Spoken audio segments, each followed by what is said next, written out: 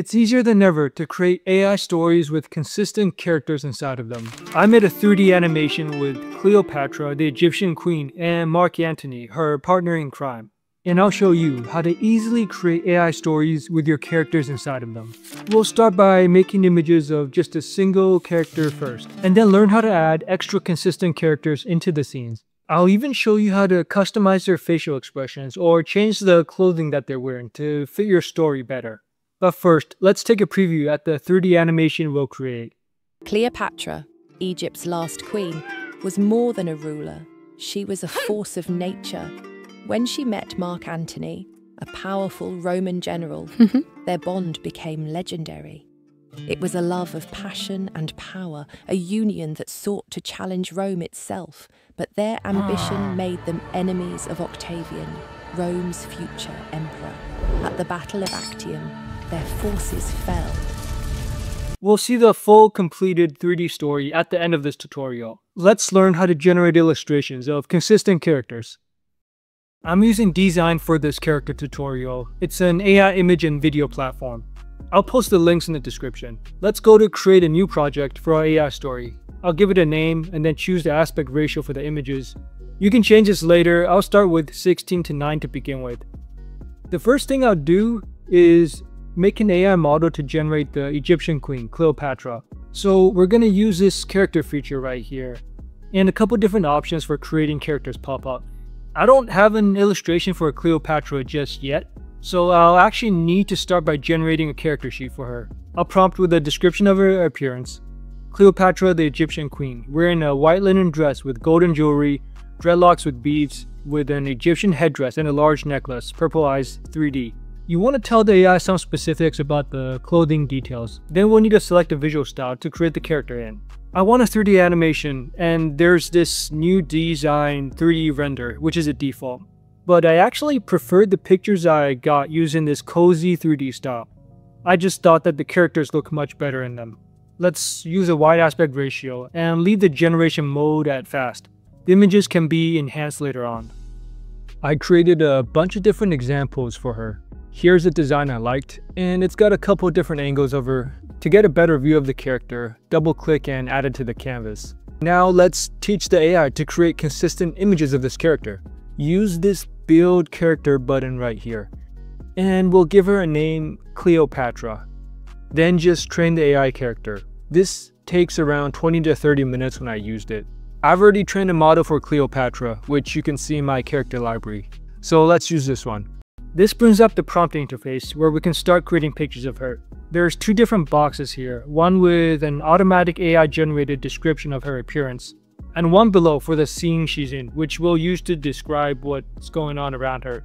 I want to show her as a powerful ruler, so we'll put her on a golden throne inside a palace. There's a small Egyptian cat sitting on her shoulder, plants around her. There's an Egyptian soldier wearing golden armor in the background. When it's finished generated, double click on the images to add it to the main canvas. By the way, these images are generated pretty fast, usually in less than a minute. One of the problems you'll run into is controlling the character facial expressions. If we take a look at the images I used to train the AI, they all show her smiling, but I don't always want that. I try to prompt her with a sad expression, but that doesn't work very well. This is supposed to be a depressing scene. What we'll need to do is use this expression edit button, and we can go in and make specific edits to her facial features. I found that eyebrows play a pretty big role in how she looks, so let's make her sad by lowering the eyebrows. I also close her eyes a little bit, and let's change her mouth a bit so it's also closed and kind of drooping downwards. I didn't spend too much time on this, but you get the idea. Also, you can go back and check the prompts you used using this info button on top of the images. By the way, make sure you subscribe if you want more in-depth AI storytelling tutorials just like this one. So we've got one character down. Now let's add in our second character. His name is Mark Antony, and historically known as Cleopatra's lover. This time I'm starting with only a single image to demonstrate how to use your own characters from anywhere. Now we could train the AI model using just our single image of Mark, but to get the best results, we'll need to use multiple character photos.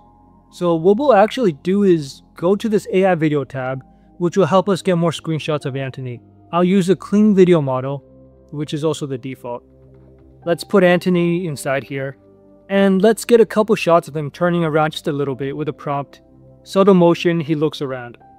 And that looks pretty good for the video. This is a pretty useful way to get extra character frames.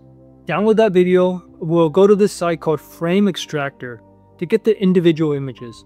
You'll need to specify the interval and how many frames you want. Since this video was 5 seconds, I'm gonna ask for 50 frames at 100 milliseconds for the interval, which is gonna process the entire 5-second video. If you have a 10-second video, you'd want to use 100 frames. Then we can pick and choose from all these screenshots we want for the specific character images.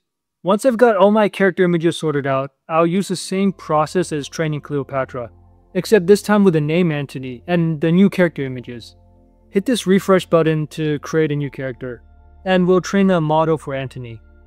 So now I've got both Cleopatra and Antony. To put both of them inside the same image, we'll need to start by creating an image of Cleopatra and a placeholder character, and then paint over the placeholder to insert Antony into the frame. So I'll start with this image I prompted for Cleopatra having lunch with a man. And to add our second character onto here, we'll use this character feature again, this time selecting the Insert Character tool.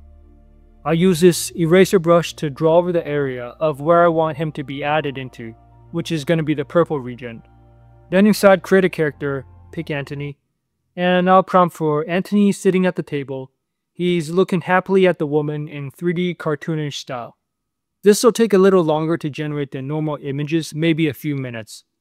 And we end up with 4 different images to choose from, with both of our characters inside. You can create all sorts of different character interactions using this tool. I think the results are really solid, even from different camera angles. Something else you might need is to change the clothing the characters are wearing, depending on the scene that they're in. In this shot, I wanted him to be wearing armor. Changing the prompt works okay, but it's not great. So what I'll actually do is use this image editing tool called Select. And then using the lasso selector, draw around the region of his clothing. In the prompt I'll ask for, he's wearing Roman Legion armor, dirty and scratches, 3D cartoonish style. And that's a much more fitting look for the battlefield that he's on. You'll probably also need to generate some extra images to fill out the rest of your story. So we can do that using this text to image tool. Remember the cozy 3D style I used from earlier. And we'll create some images for the background scenes like the Egyptian pyramids. I really do like this cozy 3D style. I think it fits really well for 3D animated stories. We can also create other characters like an angry Roman general. To download the images, right-click, go to Save Image. Like I said before, you have the option of upscaling here. Since I'll be turning these into AI videos, it makes sense to increase the resolution a bit to get the best results. I finished with the illustrations and I've sorted them out to turn into a 3D animation. I'll use the AI video tool again. Let's pick an image. For this scene, they're having lunch together and falling in love. I'll prompt for, they look lovingly into each other's eyes. He gently holds her hand. And I think that'll fit perfectly into the 3D animation. Let's take a look at what the final 3D story looks like, with all the completed scenes and characters.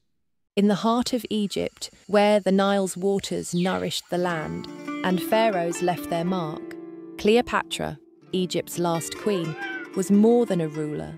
She was a force of nature. When she met Mark Antony, a powerful Roman general, their bond became legendary. It was a love of passion and power, a union that sought to challenge Rome itself, but their ambition made them enemies of Octavian, Rome's future emperor. At the Battle of Actium, their forces fell. Facing defeat, Antony took his own life.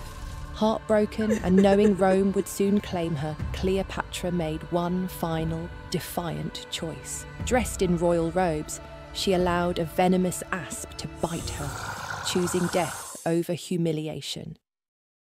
With her passing, Egypt fell to Rome, but their love became eternal, a tale of power, sacrifice, and a queen who dared to fight for both her kingdom and her heart.